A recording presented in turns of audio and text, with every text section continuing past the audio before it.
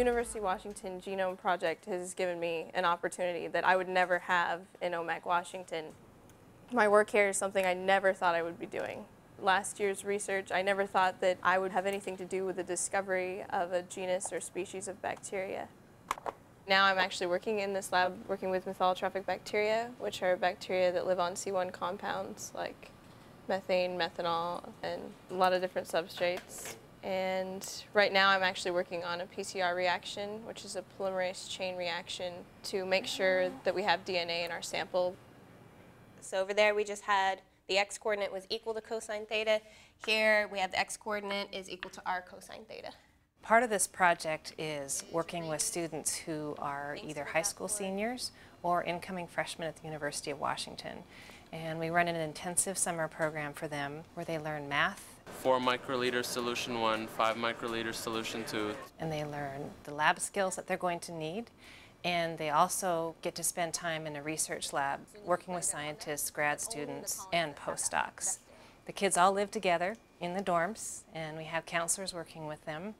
And the program targets several things that are often hurdles for minority students going into science or engineering. And those are finances, and academics, and visions of themselves as scientists. And then coming to this largely white university, it's developing a community of other students of color from similar backgrounds who are also interested in going into science and engineering. So you guys are going to be doing the pipette lab again.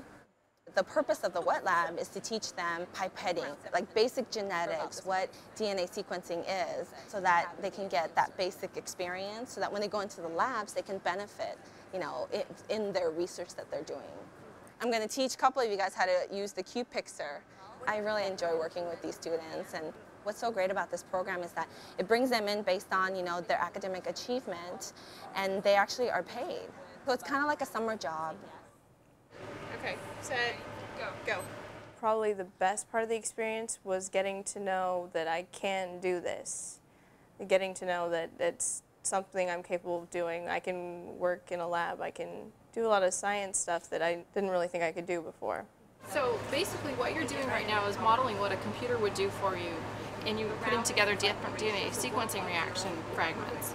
The end goal of this project is that more people of color will become genome scientists or engineers working in the genomics area. And in order to do this, we have to expand the number of students or increase the number of students who are going into science and engineering who can pursue this as a career.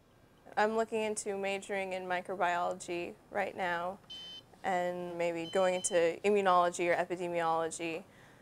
But then again, I'm only going to be a freshman, so I get to change my mind about 15 more times.